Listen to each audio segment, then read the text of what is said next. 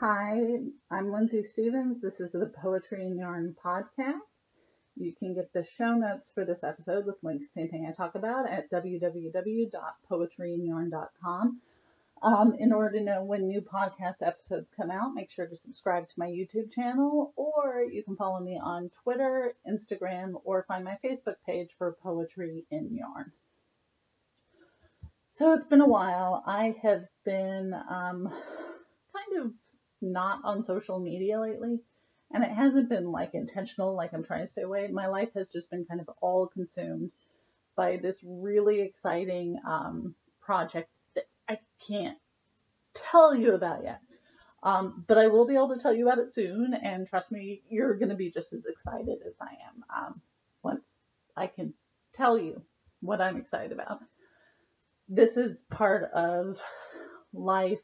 Working in the crochet and knit industry is oftentimes I'm working on things and I can't tell people about them, or I can't share them until they're done and completed, which is actually why on Instagram lately I've been posting pictures of like an English paper piecing flower that I did, and I've hand appliqued that to some fabric, and I'm going to try hand quilting a pot holder. And like I'm doing all this other non-crochet knitting stuff because most of the crochet knitting stuff I'm working on right now, I'm not allowed to share yet. But I wanted to talk about contract crocheting and contract knitting because a friend of mine asked me a while back. She said, what exactly is that? And I just thought that would be a good topic to kind of explain. So sometimes as a designer, or sometimes a yarn company or a yarn store owner needs a sample made of an item, either crocheted or knit, but they don't have the time or they don't want to do it themselves. So I've had this happen sometimes where I've got like 3 or 4 things I need to get done in a short period of time. So one of them, instead of making myself, I send off to a contractor. And the basic way that works is when a contractor and a designer at least work together, the yarn and the pattern are provided to the contractor, and it's the contractor's responsibility to A, meet gauge, and B, make the item according to the pattern directions. And I mean according to the exact pattern directions. So if the pattern uses one type of decrease, that's the type of decrease that the contractor needs to use, because the idea is to have a sample that is exactly representative of the pattern. And then when the contractor is done, they send the item back to the designer, and if all goes well, the contractor gets money, the designer has the item made without having to spend the time physically making it themselves. I would say with patterns, it's kind of like hit and miss what I'm able to send out and what I'm not. There are certain things that if I've made like a square in a stitch pattern for a gauge swatch, I can completely write up the pattern based on just that one square. There are other things I need to make myself because I want to play around with how a certain aspect of it works, and I want the ability to like rip out and redo and rip out and redo. And you don't get that with a contractor. Contracting rates vary, and it depends on the size of the project, the difficulty of project, and of course, like the thickness of the yarn. So a lace weight or a fingering weight project is going to pay more than, say, a worsted weight or a bulky weight project. I would say it's kind of like 50-50 on who pays for the shipping, back and forth. I've had times where the contractor pays. I've had times where I've paid. It kind of depends on the whole overall process. But I would say the thing that makes a contractor worth their weight in gold is when they can consistently hit gauge. You probably don't think about it as being like a very difficult thing, but it really is. I remember a couple of years ago, I was at the Knit and Crochet show, and these 2 big names, Rita Weiss, and now I'm blanking on who was speaking with her. But Rita Weiss was saying that when they were looking for contractors, they would send out, all these people would apply, and they would send out a pattern for a simple square, and they would mention what the gauge has to be. And 9 out of 10 of the squares would come back not to gauge. Getting gauge, getting the right number of stitches and rows per inch is crucial. And that's what, like, once you find a contractor who can do that, you just never let them go. Because it's a difficult skill, and it's something that's really valued, because you need the sample made to gauge. You do. You need your size small sweater to actually be a size small sweater. A lot of people don't realize that their gauge can switch depending on the situation. So the gauge you get knitting or crocheting at home on your couch is going to be slightly different than, say, if you're at your kid's baseball game. So a contractor has to be very aware of that, make sure wherever they are working on the project, they are maintaining a consistent gauge throughout.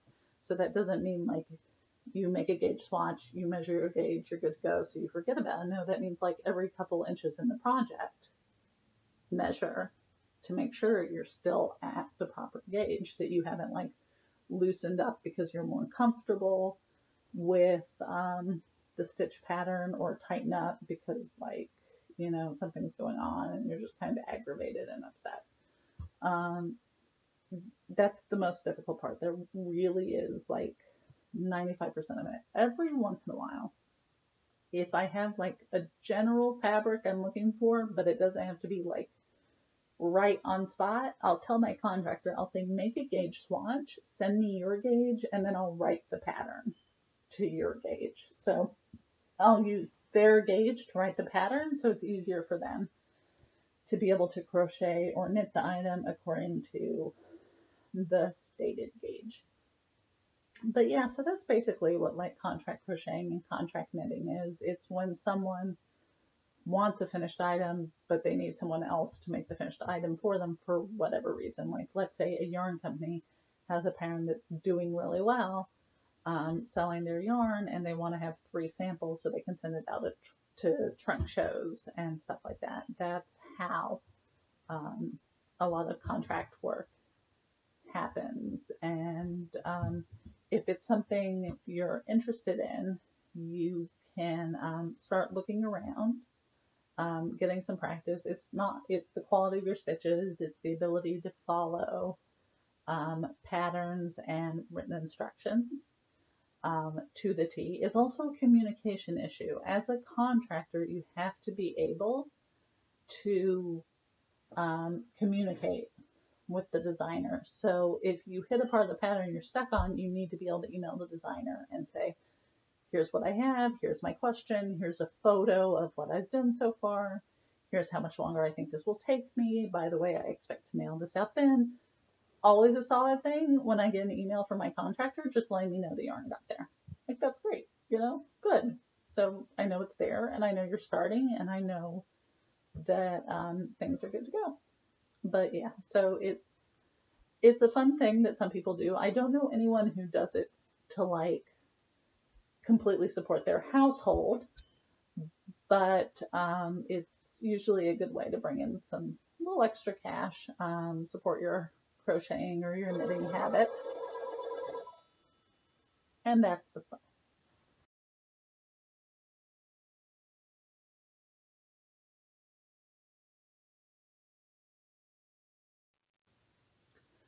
So yeah, contract crocheting and knitting is a nice way to earn a little bit of an extra side income.